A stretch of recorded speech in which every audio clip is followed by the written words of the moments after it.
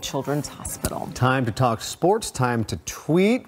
Let's not really go too much into the Chargers today. Let's concentrate on LeBron's 51 points. That's what I'm going to tweet about. Here's Ashley Brewer. We got a lot to talk about, guys. Thanks so much. Welcome to Sunday Night Sports, sponsored by your Southern California Chevy dealers. I am Ashley Brewer, and thank you so much for joining us. Now, right now, want you to pick out your phones, tweet me using the hashtag What's Brewing. If you don't have a Twitter, get a Twitter and tweet me. Tell me your hot take from this week in sports. There are many.